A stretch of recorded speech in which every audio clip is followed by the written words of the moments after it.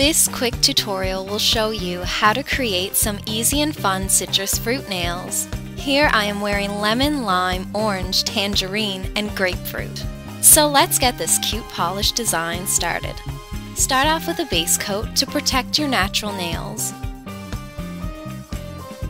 Next, use a citrus fruit color to create a half circle on the tip of your nail by rotating the finger and keeping the brush still. Using a white striper, create a curved line near the top of the fruit.